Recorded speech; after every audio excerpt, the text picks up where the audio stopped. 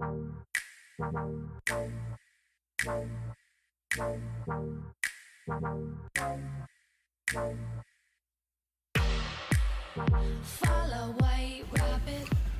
good morning, good afternoon and good evening wherever you're watching this. I'm back out again today because I love it. Not metal detecting though, so those avid metal detectors can soon switch off. You can see by some old stonework behind me, we're somewhere very, very extremely historical. Crazily historical. We're in a place called Canterbury. Many people might have heard of this place because the Archbishop of Canterbury in a massive cathedral. Get onto that in a second. The reason I am here is because I found a coin about a year ago out in a field, and it's about 15 miles, 10-15 miles from current location. And it actually belongs to an old pub, which after the fines liaison officer gave it back to me, he said, you know that pub still exists? 400-year-old tokeny coin, which is a funny shape. It's here. Octagonal. It's octagonal.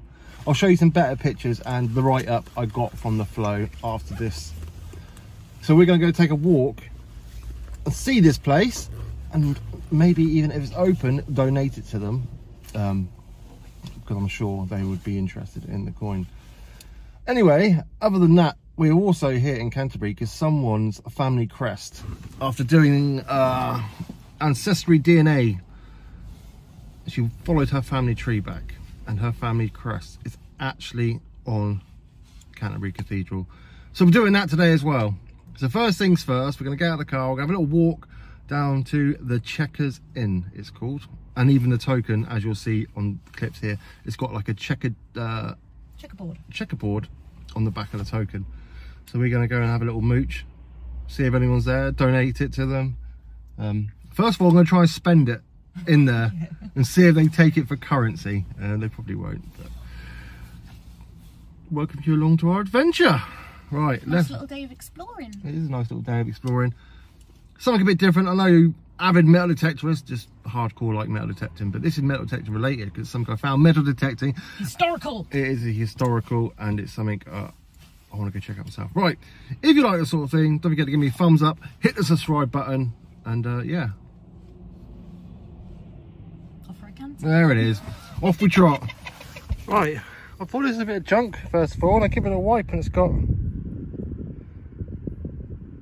in Canterbury his halfpenny. Oh, that's a his halfpenny. I've never had one. Oh wow, that's got to be rare. I've never had one this shape.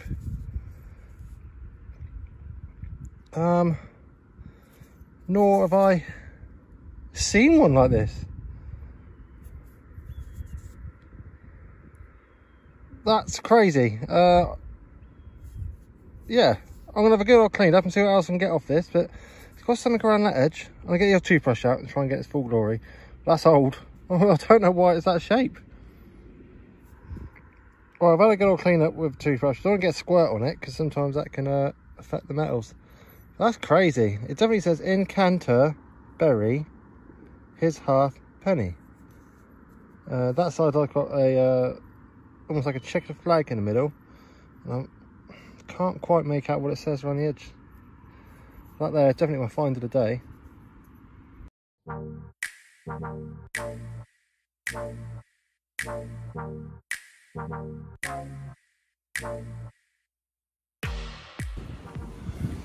I know some of my American viewers will be thinking this is something out of Hogwarts, but no, this is Canterbury. These are the side streets, and there's a nice Roman museum here we might head into a bit later on. But we're going to find the Chequers in 2 seconds. All the street names still hold the name for what they used to do down there. So this one is called Butchery Lane. So it's where they would kill people and make them into pies and sell them. They wouldn't kill people and make them into pies. So obviously where they did butchery. So that's pretty awesome. Didn't say butchery of what though? Butchery of, no, it didn't say butchery of what. Alright, we've located it. Spaniel, why are you in Spaniels? Oh my god. Oh, it's actually a sweet shop now. It's actually a sweet shop. The old Chequers Inn is a sweet shop.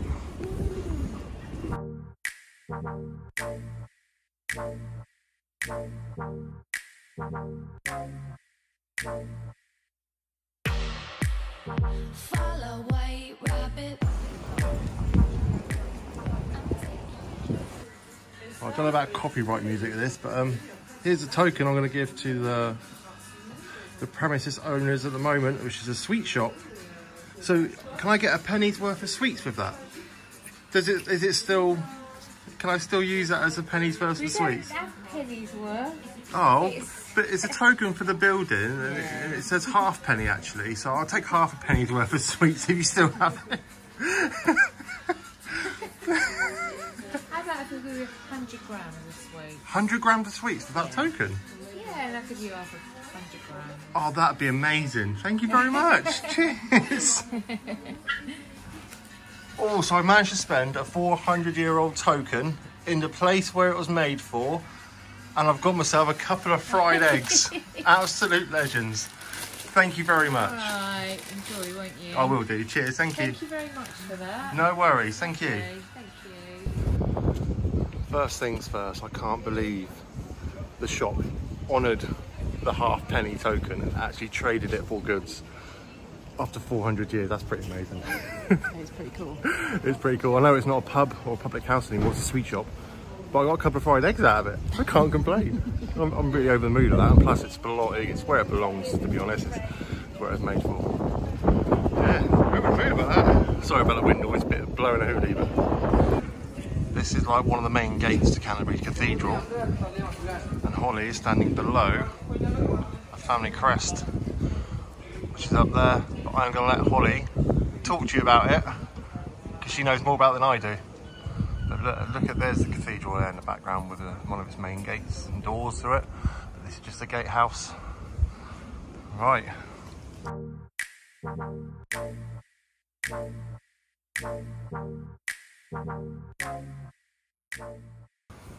So how on earth did you find out that it's the cog crest there is actually Catherine wheels? The Catherine wheel. Looks like cogs to me, but they're Catherine wheels. From doing my family tree. From doing your family tree? Yep. And then saw that they resided in the area, and it was quite a prominent family, and one of the main ones was quite important. He lived at Walmer Castle. Walmer Castle? Yep. He was a Sir. He was High Sheriff of Kent, Governor of Dover Castle. He was a knight, an ambassador, a member of Parliament, and Lord Warden of the Cinque Ports. Ooh. And that's my 18th great-granddad. 18th great-granddad. And then his son is the one that wrote the book, The Discovery of Witchcraft. Oh. The one that you got me for Christmas. I did get you for Christmas, yes. So it's pretty cool. That is pretty cool. And it's the same family line that one of my great-grandmothers was accused of being a witch and burnt at the stake, and she was stepmother to... Do you know, all I can think about is when you say that is Monty Python, you're a witch, burn her! Burn the witch! And she... the king, when he was a little boy, got punished for something and was like shut in a cell overnight. And then when he grew up and was a man king, he took revenge on the family and took all the servants and family members hostage and tortured them until they said that she was a witch. And so she was then burnt at the stake after being accused, and her son was made to watch. Nice. Yeah. Interesting English And facts. there's like medieval wood carving prints of her being burnt at the stake.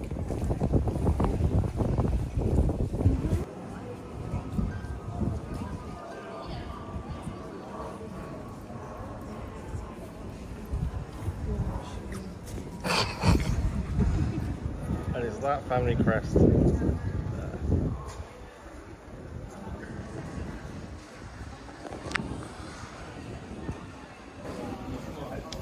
Very interesting video as well, because you see there's a red sign behind me there.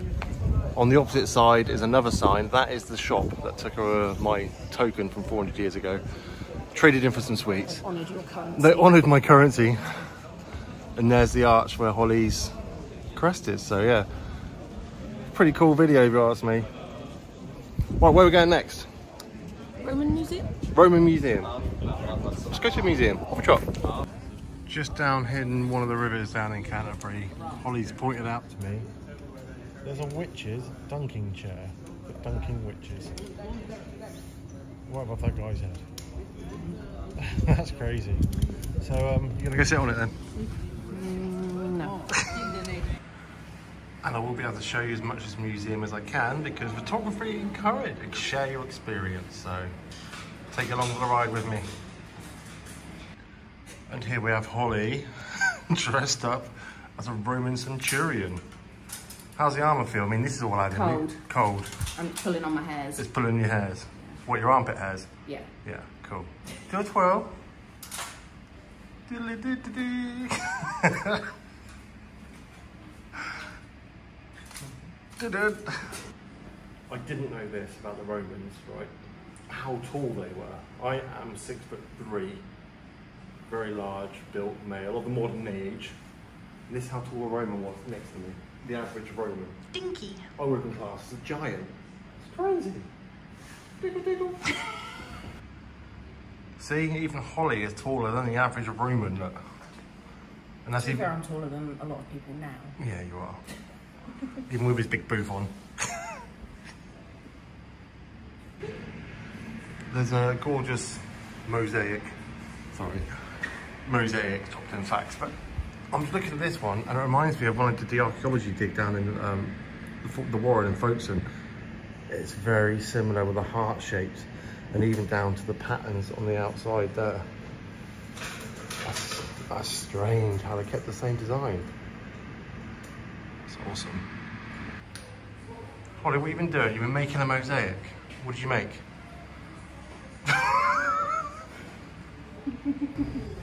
Holly's just admiring, same as me, all the gold Celtic That kind of coins. looks like it's giving me the V. That cone looks like it's doing what it does actually. It looks like it's saying the peace sign the other way around, yes. Is that a toggle for her? Is that an old... Ah, look at those, very nice.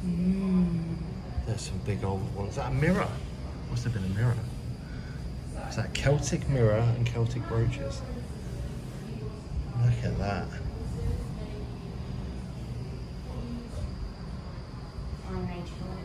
I found one of them.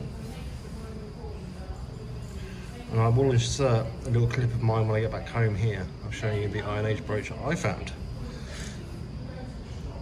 That's pretty cool. My fibula isn't Roman after all, so that's still on my bucket list, but it's even better. It's Iron Age. Oh, Bobby, legend. Look at that. That is. An Iron Age brooch. Even earlier. I'm over the moon. It's even better than I Better than a thought. fibula. Yeah, it's better than I thought. Look at that. Iron Age cremation helmet, cremation burial. Mid-1st century. The finest of its type ever found in Britain. The finest of its type ever found in Britain. Just outside of Canterbury. It looks like it would have had a design on it as well. That's pretty cool. Holly's amazed by these phallic pendants, and she says they're bigger than mine. Thanks, Holly. It's not exactly difficult. That's pretty cool. This is a little Roman display of trinkets and artifacts.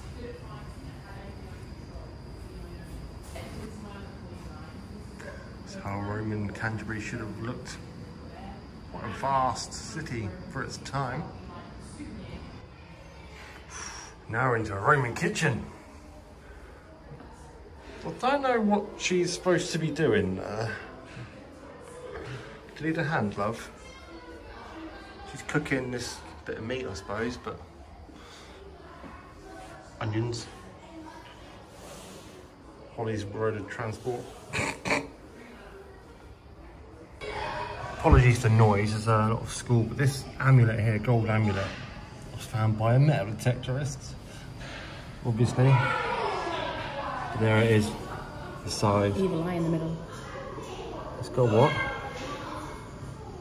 A ring. Yeah, that's pretty awesome. A ring? Finger ring. Finger ring. Yeah. Where else do you put rings? Don't answer that one, Holly. Is that found by the detectorists as well? Yeah, by metal detectorists. This might be an indication of why I find so much lead in fields, because this is all made of lead. It's part of the drain pipe for the Roman baths, but yeah, that explains a lot. And look at the designs on these Roman silver spoons. Absolutely intricate Roman ingots of pure silver. That's pretty awesome. Some more Roman spoonage. All having a spoon. Oh, look at that. Gold ring, silver and bronze coins. Cool. Oh, would you look at that fox? There.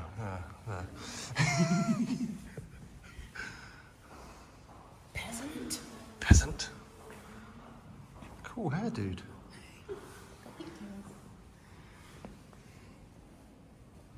That is a handsome crow.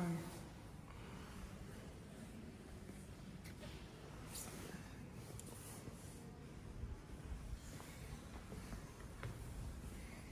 very random. Cat charm. Scarab amulet. I don't think the camera's going to do this justice with stained glass window. It's amazing. The details in it. Catherine Wales.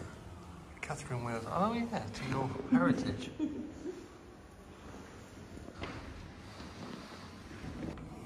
Some lovely little pilgrim badges there, look. They're pretty awesome.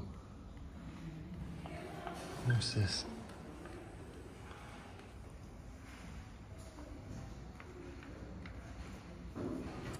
It amazes me when you see stuff like this in museums, and the amount of times I've walked over these in the fields. Obviously not complete like this. Obviously the stems and the actual bowls. That's why I love the hobby. You never know what's beneath your feet. Even down to the watch winders.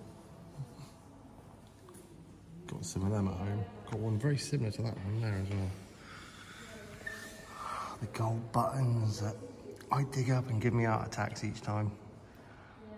Worn by Sir Sidney Smith, 1810.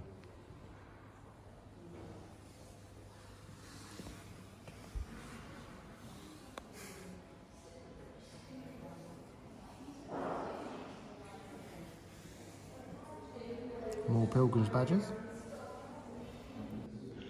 Just look at this. This is the thing dreams made of. Focus, focus, focus. It's all the Saxon stuff. That's an offer penny. Won't focus, there you go. I think that's offer. Along with the brooches, look at that. A whole showcase of all the Saxon.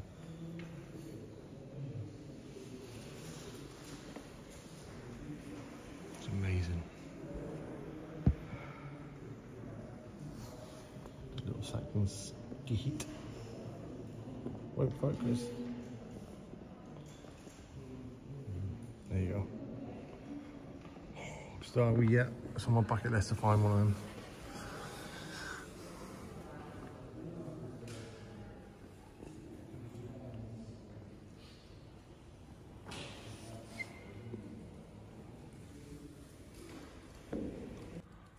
I think this is absolutely amazing.